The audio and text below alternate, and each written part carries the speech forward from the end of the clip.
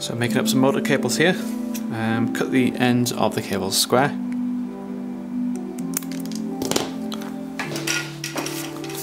Cut a bit of insulation off them.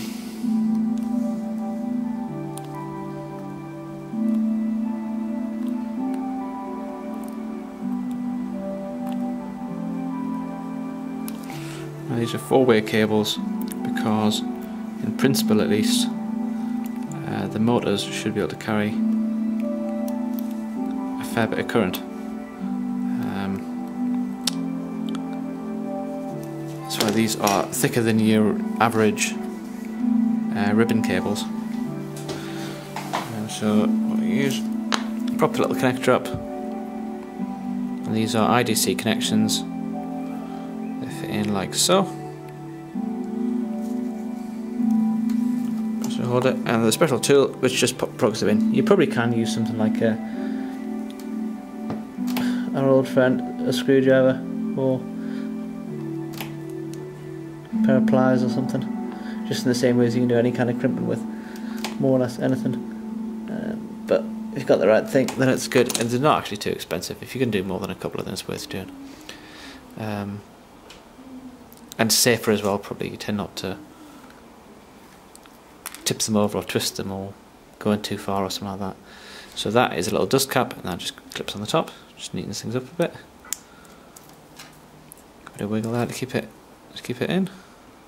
I'm going to do the other end.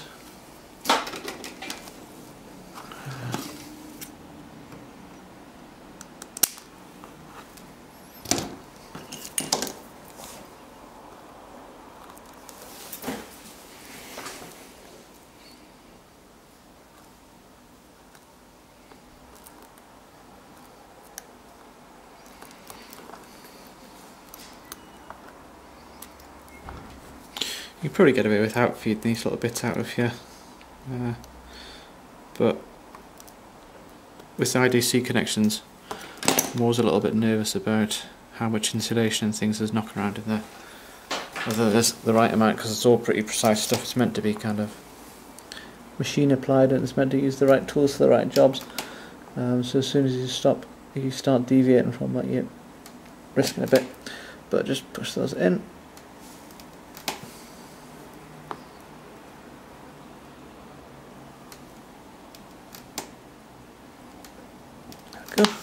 There is a slight sort of indent as they go in, probably.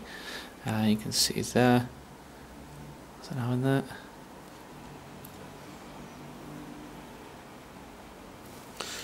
Again, goes on that.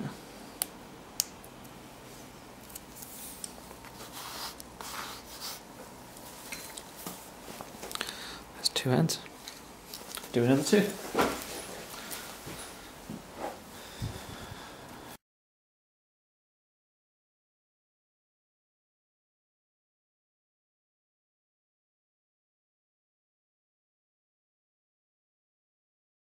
Okay, I'm going to be making the extension lead up for the servo pen lift.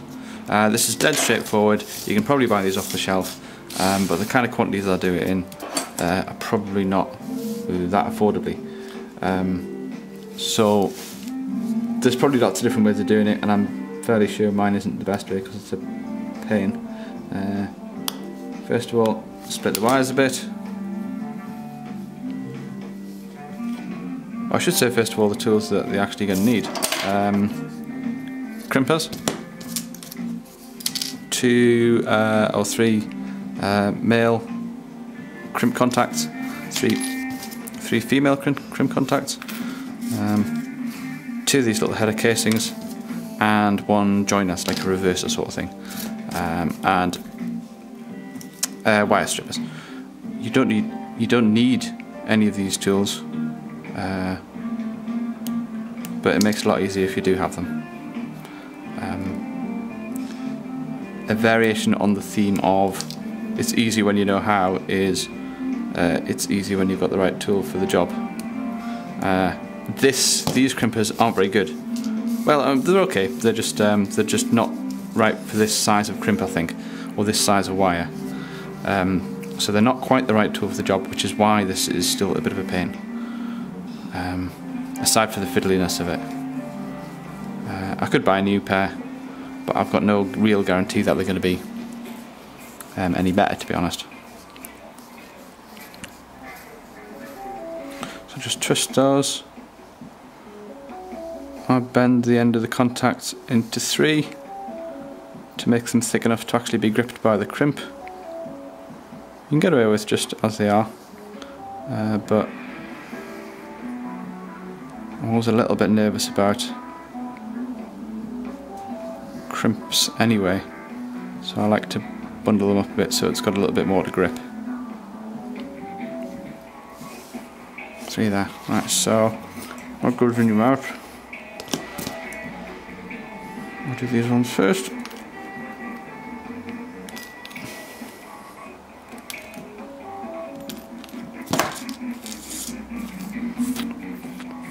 So that takes up by the end, crimp it that way around, that goes into that way, the wings pointing downwards.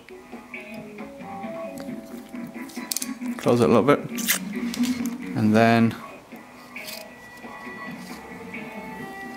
wire goes in like so, so I've got that yellow, green, blue that way. Just tidy that up, push that in there.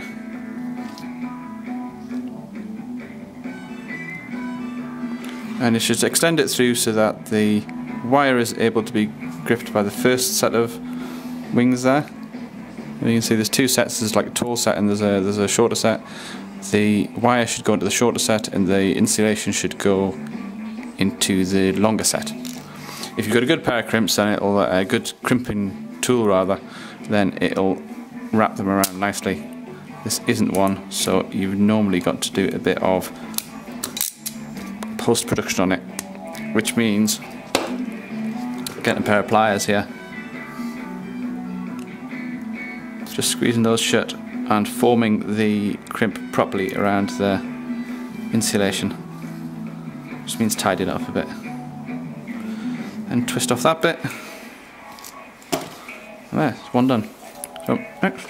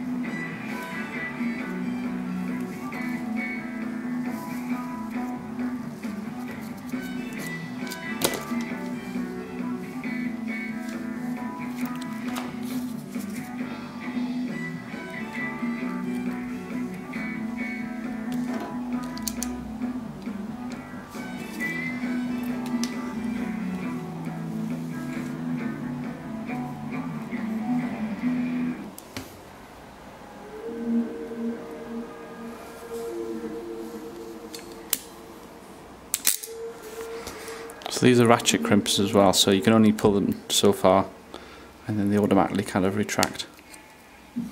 And that difficulty with pulling them out, I think, is to do with the size of the crimps. It means that it means that the size of the things that I'm crimping is not necessarily a good match for the size of the jaws of the maybe the shape of the jaws of the crimper. Not quite sure about that. Could be because I've had them for a while and I've used them for a while and they're a bit worn too, so I don't know if that means the edges have got a bit smoother, but then it's always done that, to be fair. Right, so this is the header for it. There's 3 crimped on there. These go in like 1, 2, 3. And there's some little tongues there which pop up and kind of clip it in. So I'll push that in. Let me just shape that a bit better because it's not going in. I sometimes think that having a misshapen crimp is not such a bad thing, as long as it's secure, but it does mean that it will hold it into the housing nice and tightly. It's a bit of an odd shape. Maybe that's just me rationalising my own lack of skill. I'm just going to push that in there, and they all snap shut. And I like to lock them in, just push them back, pull the little tongues down and just push the pins back in. So that will, there's a little joiner there, so that will go on like so. Okay, and then we'll do the other end.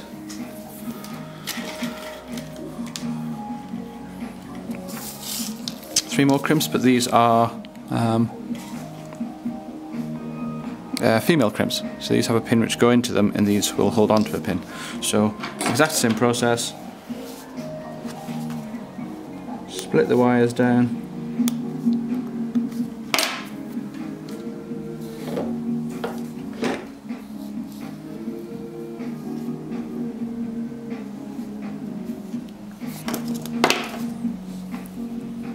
Take a bit of insulation off.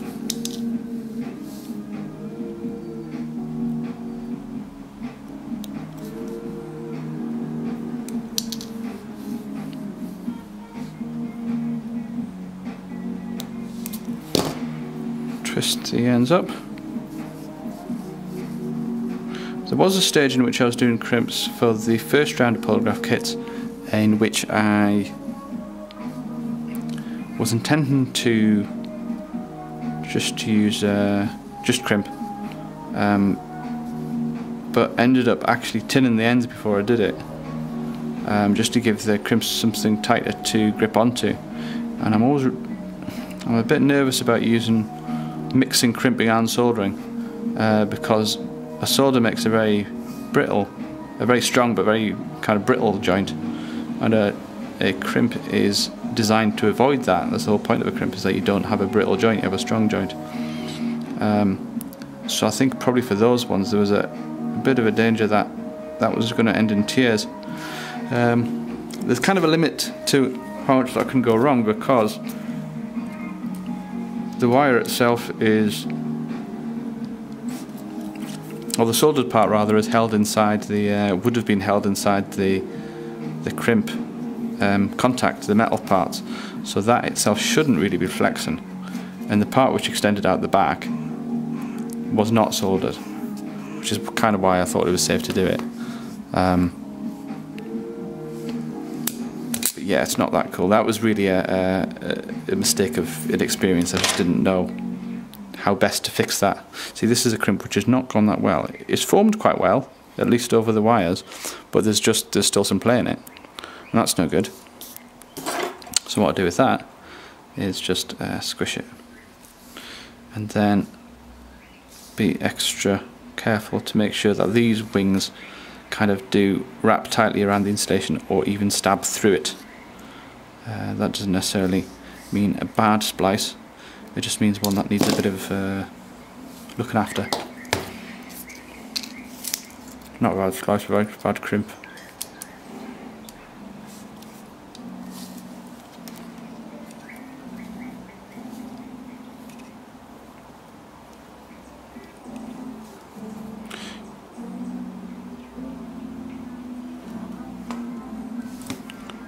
Go.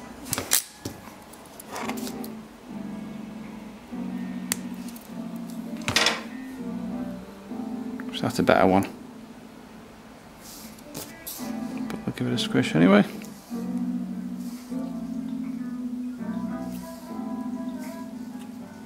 So I always test these cables after I've used it, after I've put them together as well, because it's quite a labour intensive procedure. There's lots and lots of opportunities for stuff to go wrong, even when it looks like it could be, even when it looks like it's fine. This could quite easily have, when I do the crimp, it could just bite into the insulation, so it could really well hold onto insulation. It'll give it a good tight hold and I'll think, oh, that's pretty good, that's a good one, that. But in fact it hasn't actually touched the metal. So this sort of thing does need to be tested. And I just tested just by putting it into a Polargraph machine and trying to lift the pen on it. There is, I'm sure, smarter ways of doing all of this stuff, but for low volume stuff, it's maybe not better, but certainly easier to just do things on a one-by-one basis, rather than investing a lot of money in buying or constructing jigs and buying hundreds of things when I don't know whether I'm only going to sell 10 of them. So I'm just pushing those in there.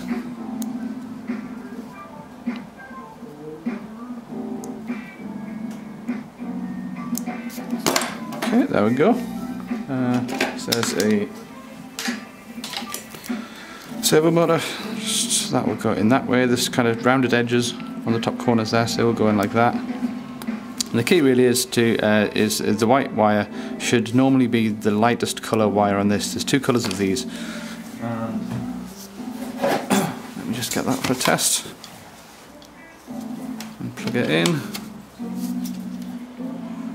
Okay, and that will go in that way. So there is actually a little kind of triangle which you can maybe see there, printed into the case. But there would normally be a white dot on here, which I'll put on in a minute, to signify that it should go that way. So the arrow points to the signal wire. You saw it kind of come to life there, so pen down and pen up. Great, so that's done.